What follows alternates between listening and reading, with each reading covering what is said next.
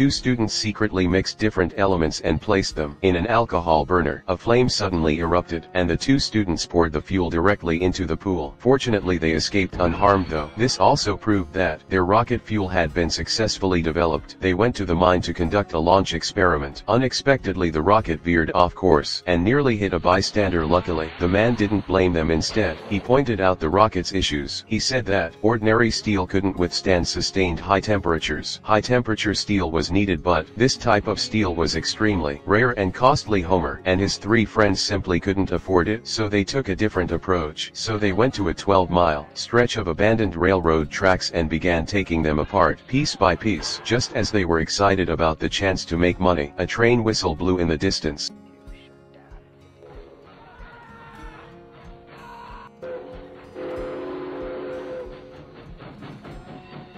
Fortunately, it was a false alarm. They used the money they earned from the tracks to buy a high-temperature steel bar. With the man's help, they finished the subsequent processing of the bar and continued their experiments. But every time, the experiment either exploded on the spot or failed to take off. After taking apart over 30 rails, the top student thought the propellant might be impure. After launch, the high temperatures inside the rocket would make it expand and explode, so they upgraded the booster fuel with 100% pure alcohol. When the excited group went to the mine for the launch, they found it full of spectators. It turned out they were co-workers his brother had invited to watch the fun. Homer wasn't angry. He fought off the pressure and activated the ignition. The rocket soared into the sky. The people who had come to watch the fun cheered for their success. Even the teacher praised them highly.